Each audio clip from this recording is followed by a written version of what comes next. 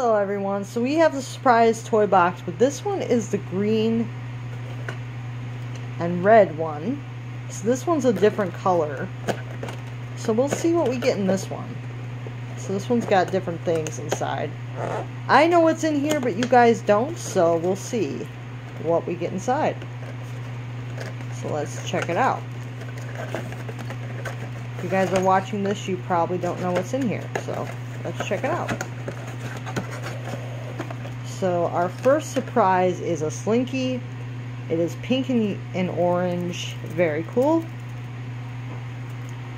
Our next surprise is, I said I opened this already, but we got a little motorcycle. Very cool. It's green, translucent, and you can ride it around on the table. Very nice. We've got another squishy. This one is a turtle. Got a turtle squishy. Very cute. We've got, oh, that's just a part of the package. We've got this thing. I'm not really sure what this is supposed to be. I think it's a slingshot. So I think this is like a slingshot or something. It's got like a head or something. I guess you're supposed to fling this at people. I don't really like it too much, but it's okay. I might donate this one because I don't really care for it, but it's okay. Then we've got this one here, which is a plane. Very cool. It's green and it has wheels so it can roll.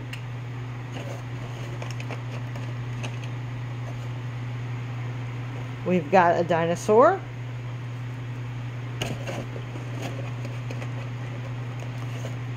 We've got a pink little cat thing.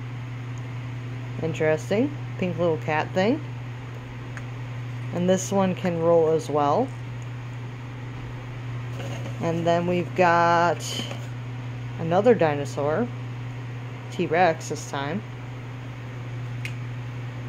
And then we've got, I think the other one was a Stegosaurus, maybe? I don't know my dinosaurs very well, though. And then we've got, no, I don't think it was a Stegosaurus. I don't know what kind of dinosaur that is. And then we've got, a spinning top. And we've got two of those. So, I don't know if they messed up or something, but they gave us two spinning tops. So, I don't know what to make of that. This was okay. This was okay. I like this. I like this concept, but I don't think that there's much variety considering we got two of the same thing. I don't think there's much variety in what they put in these things, so I don't think I'll be buying this again. But it's interesting. So this was an interesting experience. Again, this was $4.99, so not too bad. You can get these at Gabe's, so not too bad. You mostly get like accessories for your action figures or your dolls. They're just little stuff, so not the greatest quality stuff, but it's okay. And I will see you guys next time. Bye now.